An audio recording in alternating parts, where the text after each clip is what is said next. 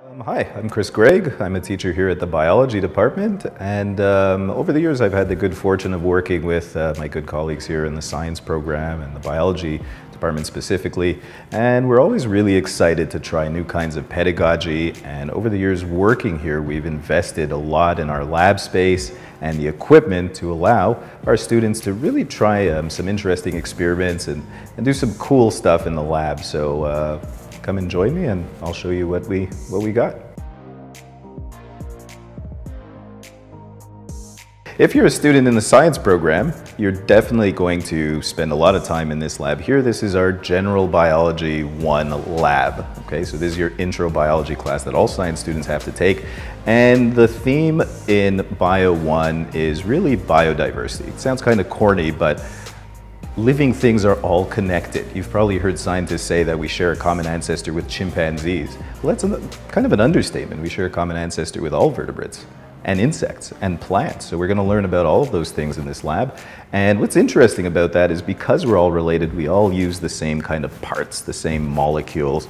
We're all made up of cells. You guys have heard of DNA. Okay, so we're going to answer questions like, why are certain diseases inheritable?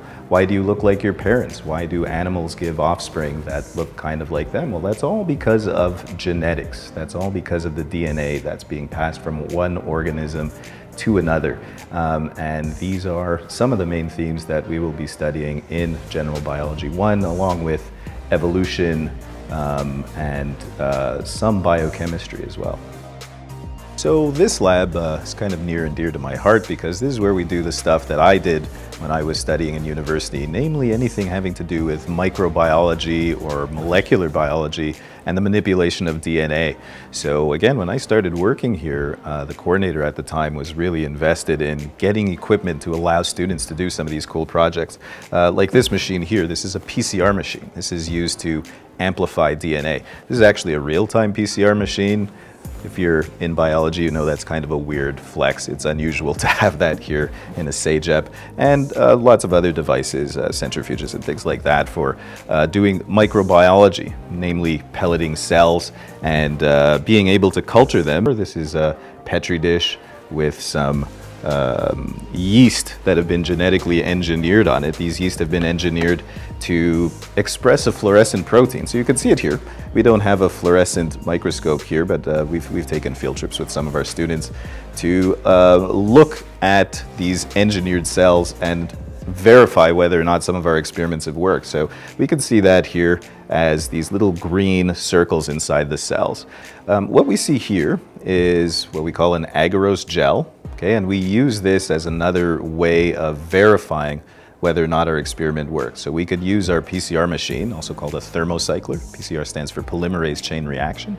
And it's a machine that carries out the chemical reaction that allows us to amplify DNA. It allows our fragments to be visualized, and they will migrate through this gel according to their size, and we can verify whether or not we have a gene of a particular size by comparing it to this molecular ladder that we have here on the left. So projects like that can be done either as extracurricular volunteer work or as course credit for a research methods course, for example.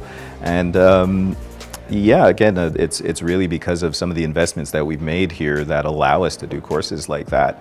So other things that you would study in your second biology class in this particular lab, anything having to do with your metabolism. In other words, the chemical reactions that actually take place in your body. I'm here leading on the mitochondria. We call this the powerhouse of the cell. This is the part of the cell that's going to take all the stuff you eat and turn it into energy that you could use to move around. We learn a little bit about physiology, about your immune system, and various other parts of the human body. So again, if you're a health science student, you'll definitely be taking that course. And if you're just interested in biology, it's certainly a very interesting course to take. So this is our third lab. We do most of our anatomy and physiology in here, so if it looks a little bit spooky, it's supposed to. This is how we learn about all the stuff that makes your body work, the organs and bones that are found inside of you.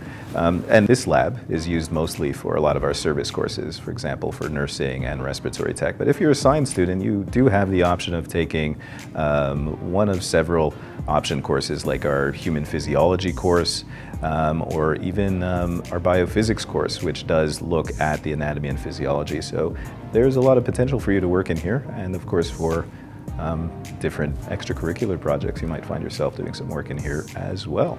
So it's been a pleasure showing you around our labs. Hope you were as impressed as I was when I started working here.